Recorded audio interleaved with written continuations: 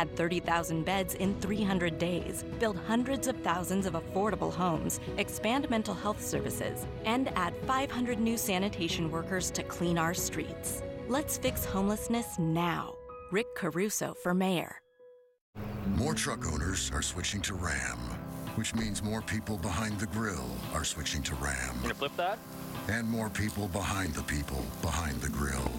More uncles who take Thanksgiving football games too seriously.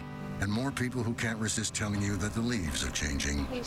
Are switching to Ram. Get 0% financing plus $3,500 bonus cash on the 2022 Ram 1500. Or well-qualified lessees can lease the 2022 Ram 1500 for $435 a month. I never thought in my wildest dreams I had a problem with my kidneys. And then wham, my whole existence changed. If Prop 29 passes, clinics will close and people will die. It's as simple as that. Vote no on 29. Watch Off the Clock today at 2 on KTLA 5.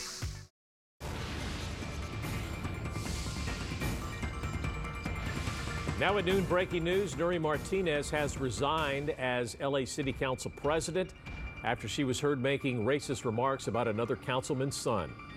Thank you for joining us for the KTLA 5 News at noon. I'm Glenn Walker. And I'm Lou Parker. Public outrage has been growing after audio recordings were recently leaked. As several local leaders are also speaking out about the city council shakeup.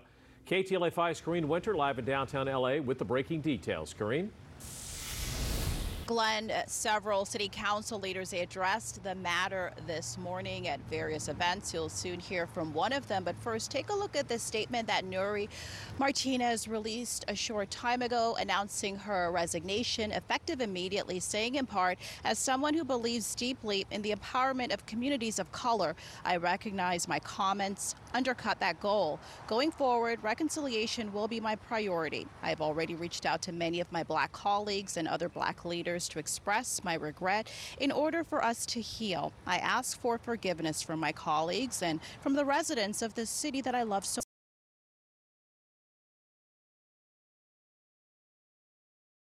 Councilman Mike Bonin and his adopted Black son. This was at an MLK parade. It's like the oddest thing. It's like black and brown on this float. The kid is bouncing off the effing walls on the float, practically tipping it over. There's nothing you can do to control him. Parece changuito. This kid needs a beat down. Like, let me take him around the corner and then I'll bring him back. That parade was back in 2017, and again in attendance was Bonin, his husband, and their child. They were on a float. Martinez in that recording referred to the child as a monkey. Now, the councilman said in a statement that the comments were vile and disgraceful, and that Martinez attacked our son with horrific racist slurs and talked about her desire to physically harm him.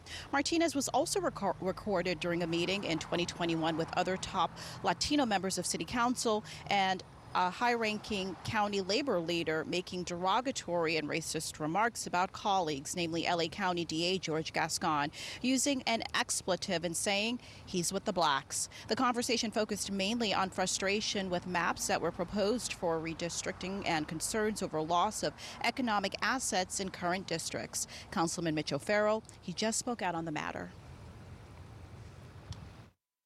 I think that this is a moment of reconciliation for all of us.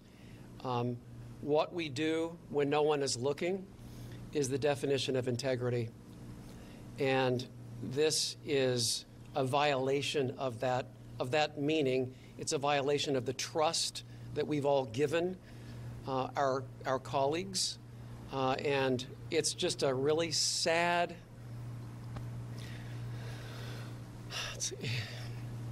it's a devastating day for Los Angeles. It's unclear who leaked the recording or why it was released now. We also heard from the mayor of Los Angeles saying that there's no place for this type of racism in our city. And George Gascon also said that he was saddened and disappointed by these attacks. That's the latest here in downtown Los Angeles. Corrine Winter, KTLA 5 News. Corrine, thank you. Meantime, local leaders gathered this morning to publicly denounce LA City Council candidate Tracy Park. Her opponent for the District 11 council seat, Aaron Darling, recently brought up a 2020 case where Park, an attorney, defended the use of a racial slur in court. Park defended the city of Anaheim after a Black